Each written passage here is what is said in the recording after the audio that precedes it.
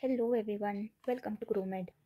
In this video, we will look at some important one-line questions from the gynecology and the obstetrics. Okay, so mostly I've covered the obstetrics one-line questions in this, and here or there one two gynecology questions may also be covered here. Okay, so these questions are purely those questions which are asked in the Jan 23, July 23, and the July 22. Okay, so one by one we'll look at all those questions here. If you are new to GrowMed, subscribe to GrowMed and tap the bell icon so that whenever I post a video, you will get a notification. Okay, so let's start the video. The first question, LH surge. This is due to the estradiol.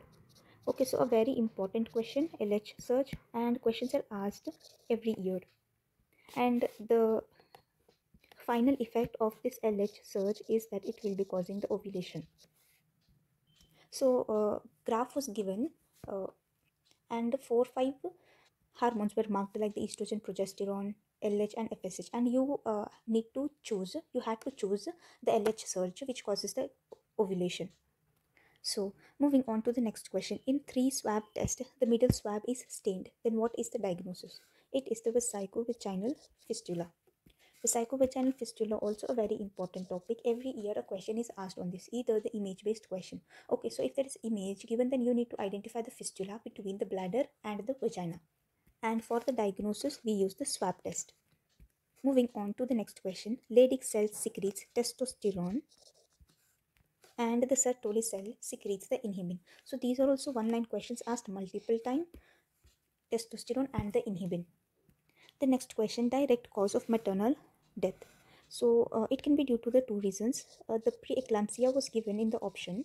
Okay, in one exam the preeclampsia was the answer, and in another exam the answer was the PPH. Okay, postpartum hemorrhage. So you need to look which option is given in the question and what are they asking. Like it is the direct cause. If it is indirect cause, then it is anemia.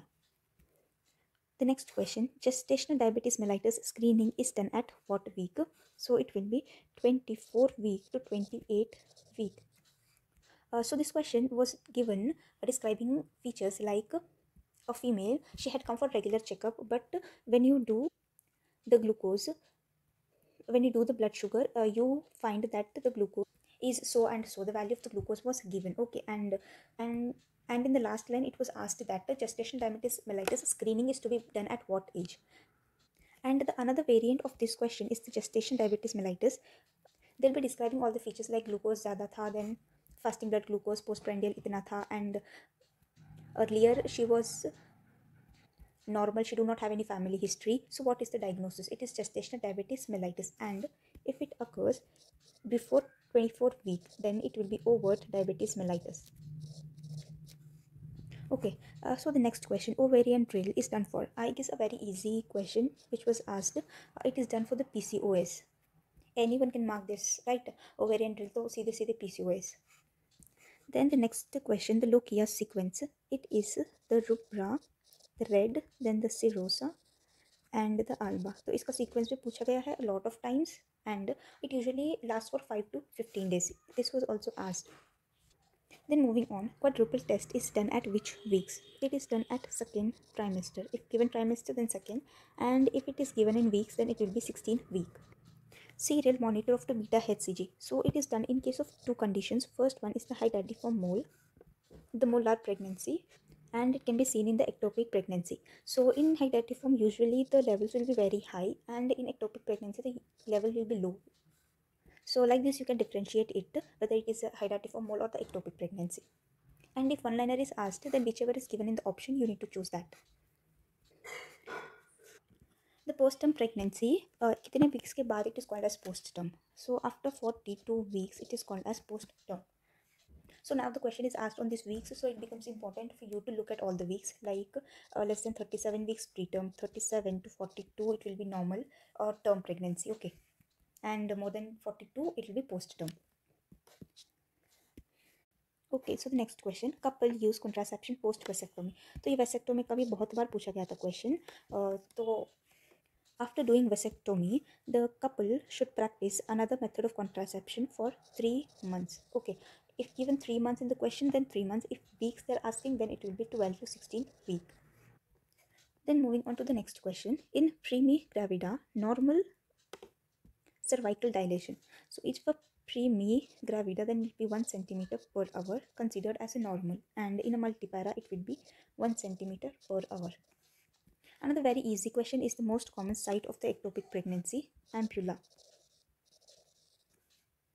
Okay, so moving on to the next question. Oxytocin is contraindicated. So oxytocin is contraindicated in heart diseases. If the mother has the heart diseases and if there is transverse lie of the child, then it is contraindicated. So whichever is given in the option, you need to choose that. Breaking clavicle during delivery, and it is known as the cleidotomy. Maternal death, according to the WHO, asked multiple times this maternal death. So the definition is during pregnancy and within 6 weeks post delivery. If the death of the mother happens in this period of time, then it will be considered as a maternal death. Okay, so the time of the secondary PPH. So this was also asked as a direct one-liner. If the bleeding occurs 24 hours to 12 weeks post delivery, then it is called as a secondary PPH. If we are discussing about the PPH, let's look at the primary PPH. It is within 12 hours. Okay, after the delivery of the baby, delivery of the placenta, and after that it will be within 12 hours, then called as a primary PPH. So moving on to the next question. Antithyroid drug which is safe in pregnancy, it is the propyl thiouracil. Management of uterine prolapse. Uterine prolapse also a very important topic. So questions usually are asked on its management only. Okay, so if it is a young female, then we will be doing ring pessary. And if it is an elderly female, then we will go with the leaf foot operation, leaf foot repair.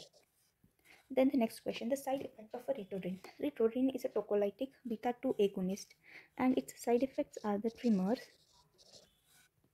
tachycardia, pulmonary edema, and hyperglycemia. So these are certain side effects of the ritodrine. Most serious side effect of the tamoxifen, it is the endometrial cancer. Okay, so the tamoxifen used for the breast cancer, high risk of the female getting endometrial cancer. Then secondary amenorrhea after curettage, and it is due to the Asherman syndrome.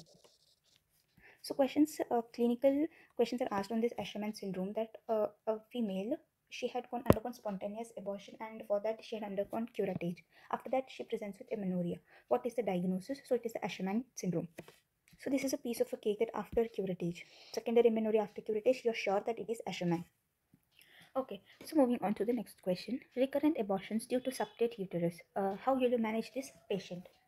So this was asked as a case, the recurrent abortion, and the management is transcervical resection of the septum. The next question, drugs used for the medical termination of pregnancy. So the MTP, also a very important topic. Okay, so forensic में पूछे गए हैं, along with that the Act MTP 2021 Act, the points in that act you need to remember them also. So the drugs used, these are mifepristone and the misoprostol. So mifepristone 200 microgram, the mg is also asked, so you need to remember that also. 200 mg, it can be given into 4 doses, so it will be approximately 600 mg is the maximum dose, and misoprostol 800 microgram. So the next question, endometrial hyperplasia with atypia. How will you manage this patient? We will do the simple hysterectomy.